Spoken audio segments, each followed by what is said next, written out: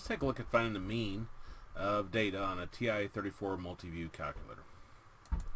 Now specifically, we're going to find the mean of the following data. So let's go input it in. So on this calculator, we'll go into the data button. Now you may already have data here, and if you do, you can press delete to clean out each individual one. If you want to do it real fast, you can press your data one more time, and you see how there's a clear L1, clear L2. If I push enter on clear 1, it'll clear out L1.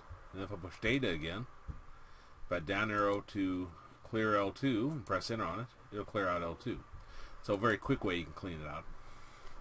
Okay, we're going to put in 13 and 19. So do 13, enter, 19, enter, 23 and 31. So 23, enter, 31, enter. 45 and 46, so 45, enter, 46, enter, 47, 51, so 47, enter, 51, enter, and 53, enter. Okay, now I'd recommend you doing up arrow and going through and double checking all your numbers and so forth, and we'll assume I did it right. That's not always a good assumption, but we'll assume it this time. And we'll exit out. So we'll do second mode. So you have to enter your numbers in first. Now you see above the data it says stat. So if I do my second data, it'll go into this, and we got one set of numbers, just the X values. So we want one var stats. Now if you're given a pair of numbers, like X's and Y's, you'd choose two var stats.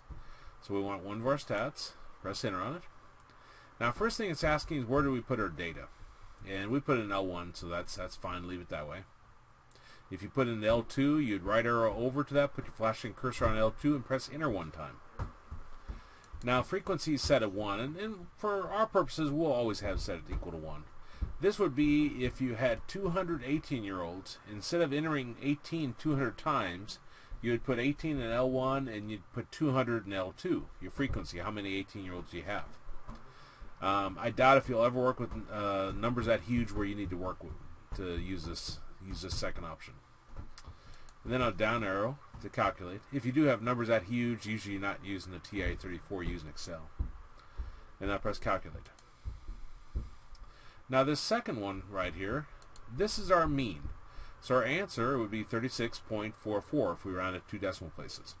Now this, how you read this says X bar. Now specifically that says sample mean. That's what X bar represents.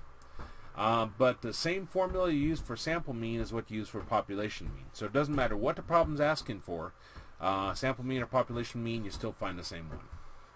And that's our answer.